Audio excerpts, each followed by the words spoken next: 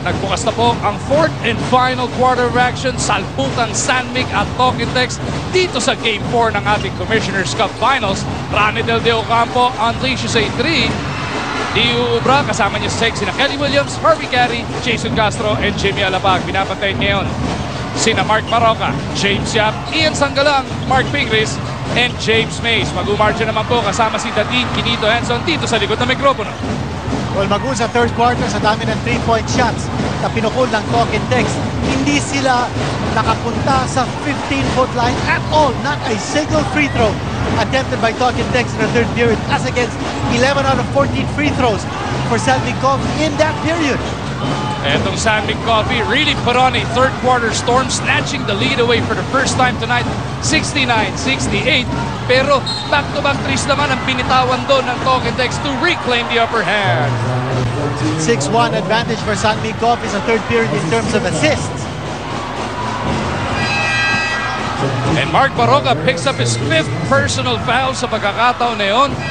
Big blow para dito sa Sanmig as Alex Malyari is being deployed for the first time tonight. And James Yap continuing to ride the bench. Oh no, he's on the floor now. He's on the floor. Check that. Alapag to De Ocampo. Tokintex. Can they do enough to recover from that onslaught from Sanmig Coffee? Or do the Mixers have one more run in them? Alapag against Sanggalang. He's got the speed on him. They go to De Ocampo.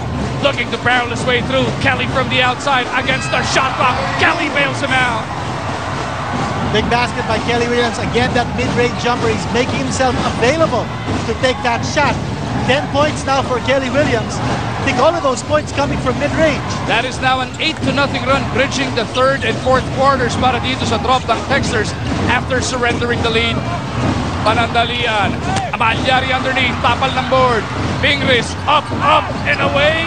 Mays. Rebound. Put back. Pintis. Pero merong foul as he was held down. Multiple possessions for Sanmig Coffee. Yung tenacity na nakikita natin sa Sanmig Coffee na hindi natin nakita sa first half. Biglang-bigla, we see them now fighting for every loose ball, for every rebound. Mays at the line, free throws natin sa atin ng Cebuana Luwilier. Basta pera, ipa Cebuana. Sel Guevara, anong yung balita? Magalit na sinabi ni Coach Tim Con, sabi niya sa kanyang mga players, even before this series started, I already told you guys that TNT will shoot threes. Kaya naman si Coach Norman Black, pinaninindigan ang pag-set up sa kanyang mga shooters. Magu, Kenito? Well, very clear. Yung 3-point shooting ang Tokintex has kept them in the lead, particularly nung nag-run ng Sanmig Coffee sa third quarter. 6 3-pointers scored by Tokintex in that period. 2 for 2 para dito kay Mays to bring them to within 5. Largest lead of the game by Tokintex was 17. Williams on the roll. Big, beautiful feed coming from Alapag. Pick and roll play, hindi nakapag-recover. I think Sanmig Coffee was very wary about yung shooting ability ni Jimmy Alapag. Kelly Williams now 6 for 6 from the field. Kaya balik sa pito ang abante ng Tropa. Mays at the post. Muscles his way through and will through to the line for 2 shots. Big role being played here by Kelly, the machine gun Williams. Hindi lang sa offensive but also in playing defense inside against James Mays. Kaya naman siyang bida sa ating Tokintex slow-mo replay brought to you by Talk and Text. Araw-araw panalo. Free throw ni Mays. Mintis as Justin Melton checks back in. Papalitan si Sanggalang. James Mays, a lot of experience playing in NBA summer leagues. He's played for Charlotte, Indiana, for Toronto, for Utah, for San Antonio, even the Brooklyn Nets. Free throw ni Mays, pangalawa, brought to us by Cebuana Luwilier. Basta pera, ipa Cebuana. Mays misses both. 9.5 na titira dito sa game number 4. Alapag working against Melton, gets it over to De Ocampo. Howell bagong balik, pulls up in front of Mays. Mintis yan, Malyari para sa board. Malyari stepping on the gas, down the gut of the defense. Nothing but board on that attack. At sa rebound play, hinabot ng foul itong si Howell. Mays picks up his second personal.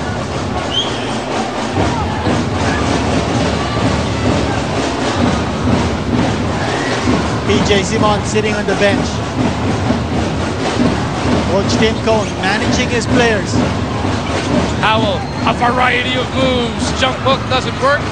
De Ocampo taps it to the wrong man. Melton loses it to Canaleta. Couldn't send that one home. Jimmy puts it up. De Ocampo hindi na binaba. Niluwa lang ng ring yung kanyang tira. What a heartbreaking miss for Ranidel De Ocampo. Wide open siya sa lalim. DEVANCE working against Canaleta. Natapikan ng bola. De Ocampo pushes it up. Coach Tim Cone raising his arms, asking for a foul. Nino will attack that baseline and is fouled.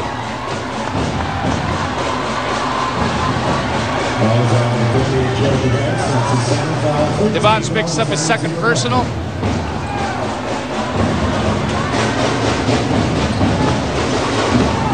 Reyes betangan ng bola. Yap on him. They go to ALAPAG. Reyes has 8 to work with. Canaleta for the long one. No, Howell rebound and talk and text with another possession here. Jimmy wants to take JDV off the dribble. The Mighty Mouse goes to De Ocampo. Melton on him. Ranidel using his height and drops home the deuce.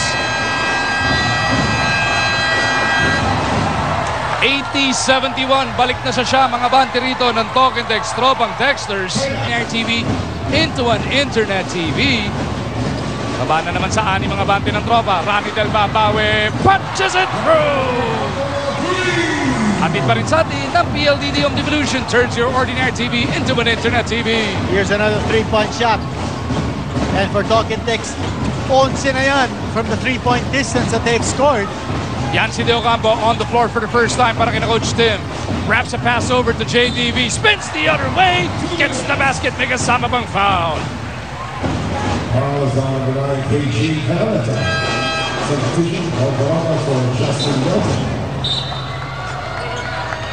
Sammy Coffey refusing to surrender this ball game while they can still afford to drop one dahil may sudden death pa. Ayaw mo nang umabot sa ganun, ano, Kinito? That's right. Although there will be a 2-day rest for both teams, I think Sammy Coffey wants to make sure that hindi na umabot ito sa game number 5. This PLDT Home Devolution PBA Commissioner's Cup is presented to you by PLDT Home Devolution. Turns your ordinary TV into an internet TV. Howell with a pull-up 14-footer. Doesn't drop. Malyari with a rebound. Coach Tim digging deeper into his bench. Dito nga lang sa fourth quarter na kalaro, itong sina Malyari at Yancy De Ocampo. Malyari working against Canaleta. Yap launches a 3. Bang! What a time to explode for James Yap. Atid sa atin yan ang PLDT Home Devolution turns your ordinary TV into an internet TV. 5 points, all in the last couple of minutes para kay big game James, and that brings them to it in 3. And think of this, Sammy Coffey's Mike Fingers is sitting on the bench. PJ Simon is sitting on the bench. James Mays is sitting on the bench. So those players are going to come roaring back at the next opportunity for sure. Howell swallowed up by the defense of Sammy Coffey. Baroka di discarte. ALAPAG right in front of him. They want Yancy to anchor that triangle. Yancy gets his hands on it. Handoff papunta kay James. Step back jumper in front of Howell. Meron ng foul. Yancy called for the illegal pick.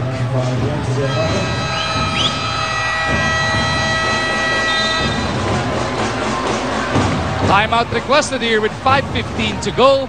85-82 Talk and Text.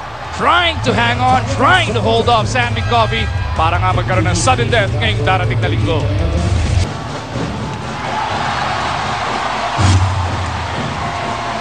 And on that play, Jason Castro took it strong to the hole but lost it on the way up. Nasa San Mig na ang bola, down by just 3 points. A big gamble on the part of Coach Tim Cone. At tinagay niya si Alex Malyari defending against Jason Castro and was able to get the turnover. DEVANCE nakita si Mays. Howell on him. Kicks it over. JDV from deep. Back irons that one. Malyari, big rebound. Loses it on the way up. James Yap keeps it on that side. Baroka with a one-hander. Finger roll is good. 12 points for Baroka.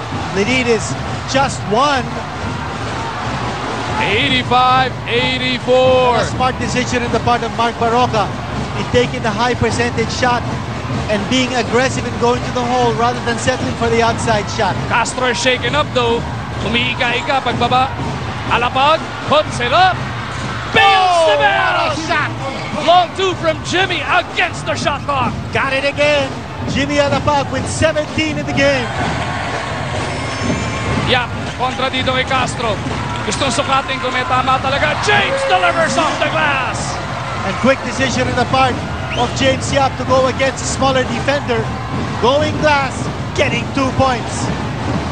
87-86. Hang on to your hats. Alapag misses. Mays tracks it down. Sandvik with a chance to reclaim the lead.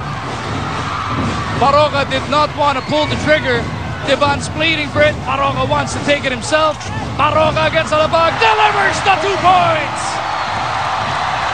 Realizing that Alapag may be giving up a few pounds in that matchup against Baroka, Alapag very, very difficult for him to guard against the post. Ano isusukli ng tropa, down by 1. Ranidel, natapikan ni Malyari, that's a foul. Silipin muna natin ang ating Photon Thunder Drive, brought to you by Fulton. Empower your business. Beautiful picture-perfect layup mula dito kay Mark Baroka. Togentex with possession, down by 1. Ryan Reyes back on the floor. Reyes gets it to Howell, two-handed jam! Nice pass coming from Ryan Reyes. That assist so crucial in this series when you're looking for the open guy and playing unselfish basketball. Togentex 89, Sammy Coffee 88. Wala na pong 3 minuto na titira. Mays, kick out pass, Baroka against Alapag, wants to take it down low once again. Baroka's pulled up, that's good! At a semi-post move on the part of Baroka. Kaya niyang gawin yan. And doing it against Jimmy Alapag. Gustong bumawi ni Mighty Mouse. Gets it to Howell on the roll. Howell loses it. Mays quick hands. Tapos pinatama pa sa paa ni Richard.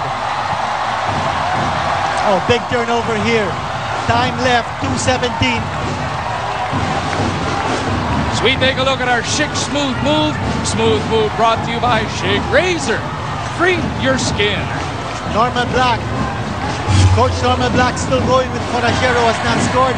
Canaleta, who has been hot. Starting the game in James Yap. Big game. James saving his best for last. 10 points all scored in the 4th period.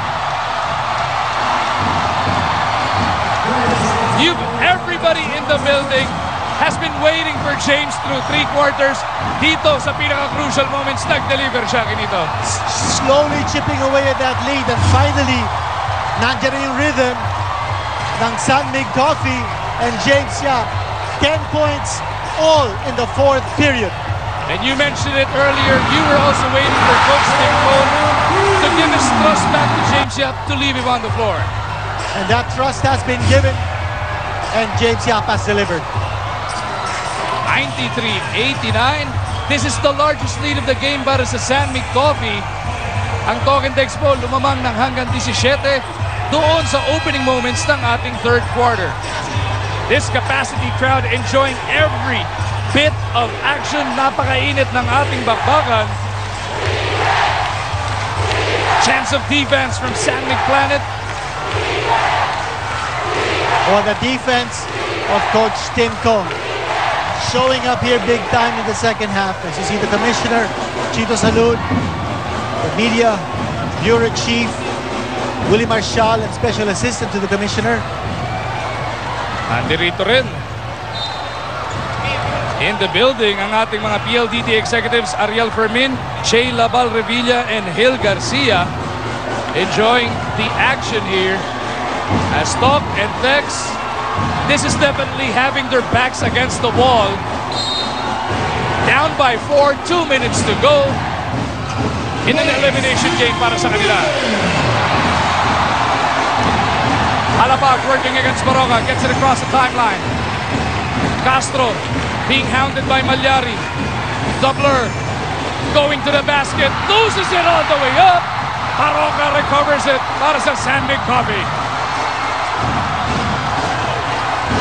The finals MVP of the Philippine Cup looking to settle the Super Coffee Mixers down. Got it again. And Mike Baroka, James Yap have exploded in the fourth period. And Nino Canaleta, KG is sitting on the bench for Talking Text. Diego Campos scoots through. A minute and 24 remaining. It's just a 2-possession game. Talking Text looking for a stop. Baroka once again looking to carry the steam on his shoulders. Fouled on the pass. Only the 14th foul, pero that is the first in the last 2 minutes para sa Tropa. Fourth personal din para dito kay Howell. Ryan Reyes on the floor because of his defense against James Yap. And it has been Baroka attacking the defense in Jimmy ALAPAG. Mariwasa quality play natin yun. Hatid sa atin ng Mariwasa Tiles. Looking for quality tiles. Trust only Mariwasa. Uncompromising quality. Fresh shot clock pa para sa Sanmig Coffee. Ginito. Tumama sa rin yun. And time ticking away now. There's less than a minute to go. What a reversal, Sanmig Coffee. Sanmig looking for the knockout blow. Baroka in the lane. What's it up and in? 20 points for Mark Baroka. 10 coming here in the fourth period. Everybody over at the Sanmig side. Sinalubong at binuhat pa. Ito si Mark Baroka. What a performance he has put on. Time out muna tayo. PBA Commissioner's Cup is brought to you by PLDT Home T-Volution.